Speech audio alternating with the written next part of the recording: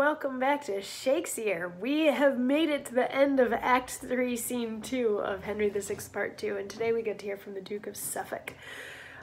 This was a very long scene, and a lot happened. At the beginning of it, Gloucester was killed, and Suffolk said he was going to pay the murderers, and then the king comes in and Suffolk goes to get Gloucester, but comes back and says Gloucester's dead, and the king is woe is me, and the queen is like, why am I here? And Warwick does some CSI to determine that he was murdered and narrows down the suspect list to be Beaufort and Suffolk. And Salisbury comes in and is like, the people really distrust Suffolk and they want you to banish him. So the king banishes Suffolk, and then everybody leaves except for the Queen and Suffolk, who are having this like lovely heartfelt goodbye because they're secretly in love with each other or some such thing, and they're getting all mushy and all that sort of thing. And yesterday was the Queen's chance to be like, oh, I cannot live without you, I don't want to live without you.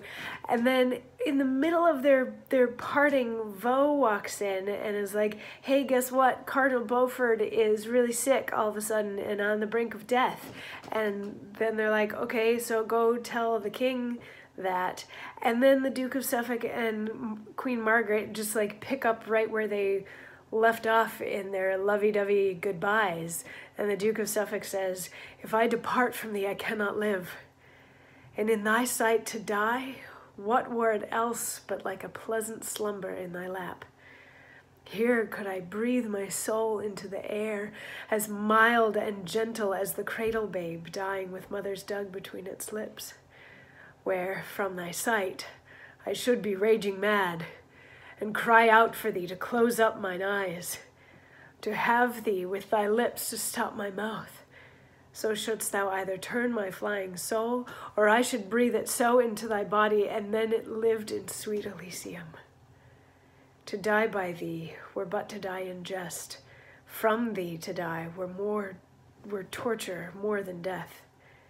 Oh, let me stay, befall what may befall.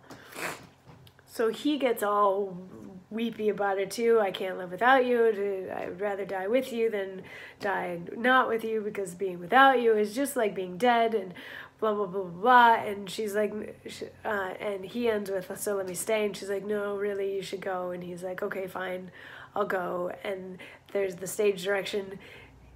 He kisseth her. So they do exchange love tokens of a sort in a physical sense.